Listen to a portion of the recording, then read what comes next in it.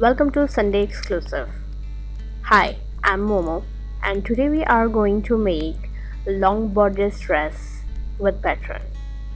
But due to long length of video, we are distributed it in two parts.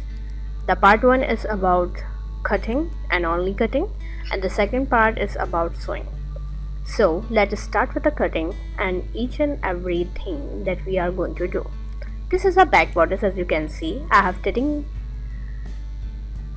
ready with my scale, my pencil and my pins and my pattern, of course. Today we are going to make a long bodice dress with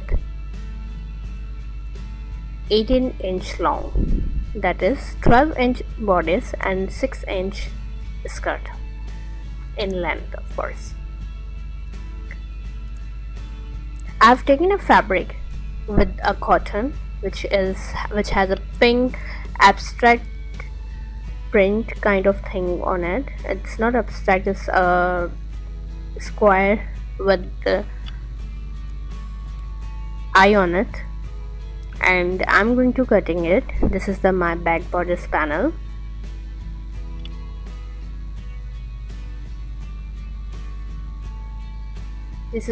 This video is going to be very simple, and the next one has a surprise for you as well, because you're not going to imagine what I'm going to teach you, because there is some twist with gathering that we are going to give in a skirt. And what about this dress? This dress is just about pattern, and you are going to find a free version of the pattern of similar size on the dresscraft.com, as similar to the A-line dress. Hope you guys like about A-line dress pattern, and do comment in the comment section, please.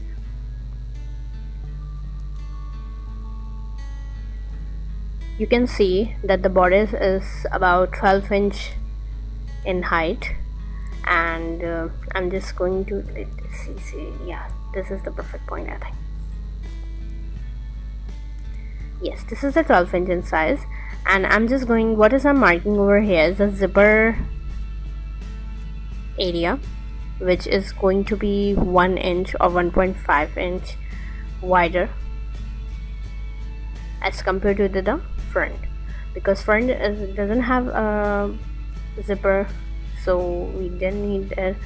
Whenever you need to install a zipper on the back, you need to have a 1.5 or 1 inch wider width.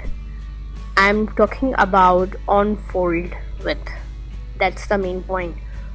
If you are not understand the on fold and fold and what is the plain width and open fabric, I'm going to have this thing on dresscraft.com that is going to explain you each and every point of it.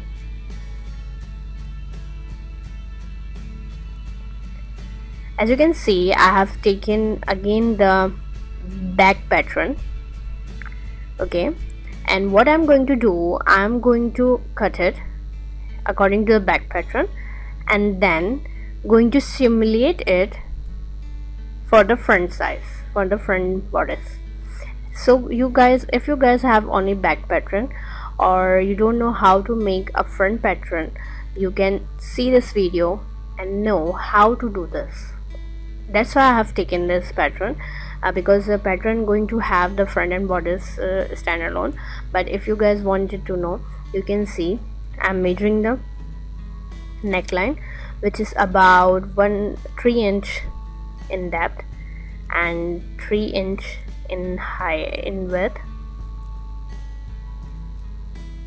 I'm going to mark in a square. This is all the, and I'm point a 45-degree angle and just going to make the point. That's it. You can see that. All you need to do is just going to watch what I am doing. This to see. I have made, it's about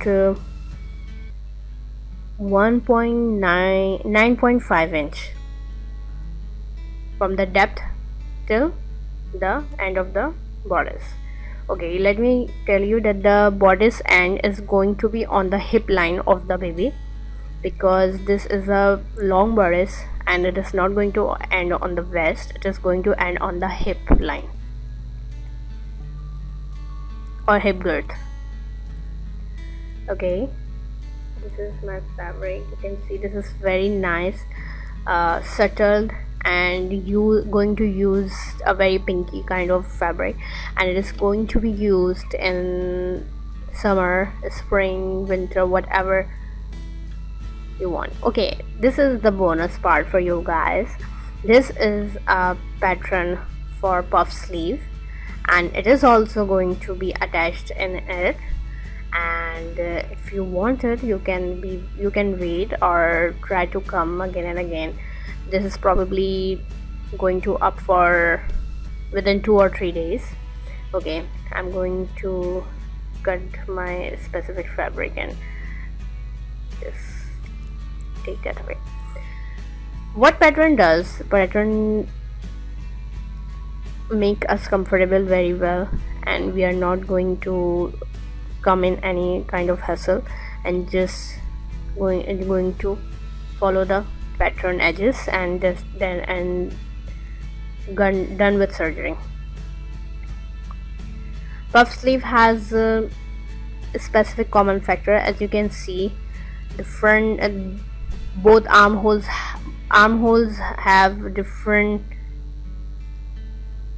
arcs in it, so puff sleeve has some different kind of artistic way of making, so I have included it in it. I'm going to make 6 to 7 ear baby patterns which are going to available in Craftsy. As you know, all the patterns are available in Craftsy for different sizes, and each and specific patterns are going to free on dresscraft.com.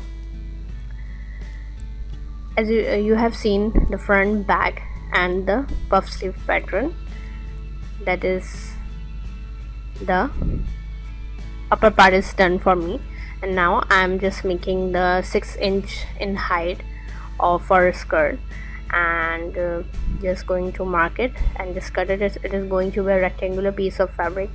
As you can see, I have taken in total 20 inch of fabric in width, and on fold is going to be 10. That means that our skirt is going to be in total 20 inch in wide and 6 inch in length. If you don't want a gathered skirt and you just want a simple A-line kind of a skirt, then this doesn't need it, or you are out of fabric, this also be happen with you guys. So just use around 12 inch wide, and it's going to be customized for you guys. This is not a different thing. Okay, this is my final pattern. You can see my back side is wider than front side, my skirt, and my puff sleeve. As you can see that my front part is still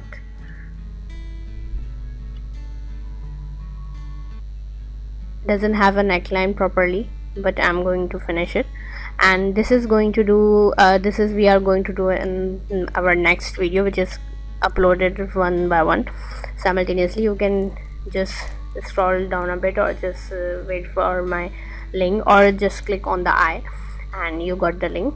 And this is going to we are going to have the back pattern, the front pattern, the front bodice, which is going to decorative stuff, and the laces, the white lace and the white and pink lace, and the ribbon, of course, for decoration part. All these are the decoration part.